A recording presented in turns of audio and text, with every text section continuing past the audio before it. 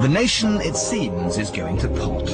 1 in 10 Brits use cannabis, half of 16 to 24-year-olds claim to have tried it, and the clamour to legalise grows ever more strident. But rather than wring our hands over the decline and fall of society, we're going to be a bit more constructive. 18% of all road traffic fatalities show traces of illegal drugs, with cannabis by far and away the most common.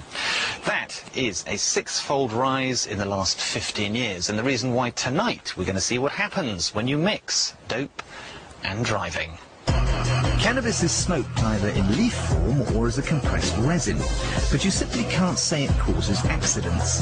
The effects last for a matter of hours, but traces stay in the bloodstream for up to 4 weeks, which is why it shows up in so many post-mortems. 2 years ago, the government commissioned research on cannabis and driving, but they used simulators instead of real cars, so the research was criticised. Nobody has ever physically put a cannabis user in a car and shown the results on British television. Until now. Meet graphic designer Gavin Campbell, a regular user who's freely volunteered and brought along his own gear. He doesn't drive while stoned, but is as keen as we are to find out what happens when you do. With the help of safety experts, we've devised 3 tests for Gavin to take on a private test track before and after smoking a joint. Now, we don't know what's going to happen, we haven't rehearsed this, so rather than retire to a safe distance, I'm going to go along for the ride. As a benchmark, Gavin took the tests while perfectly straight. The first job was to stop safely at a white line. The second was a cheeky little slalom, and the third was parking in an imaginary garage, all done perfectly, although he did clip a cone at the end. Then Gavin smoked what he regarded as a typical strength spliff. Time for the moment of truth. Just describe what's going on in your head now. It's hard to describe, really. I don't know. I feel, yeah, lightheaded, relaxed, you know, at ease. So how does being at ease affect Gavin's driving? The stopping test requires distance judgment, like slowing to a set of traffic lights. On to the slalom test, which checks spatial awareness and medium speed manoeuvring. Did you find that hard? No, not at all.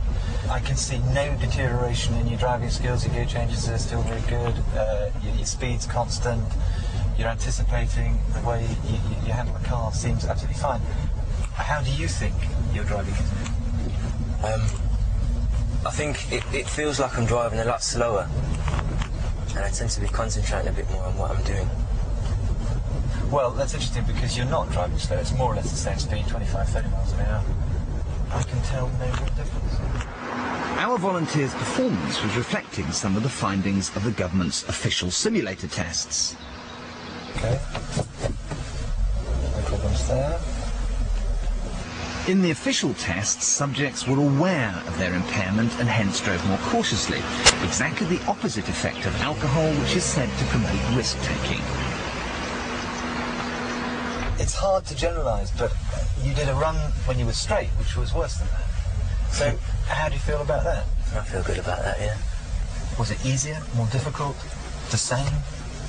Probably more difficult, because I had to concentrate more. I mean, there would be cars either side, so that, you know, I really don't want to hit any cars. If it was more difficult, why did you do almost better then than you did before you had your...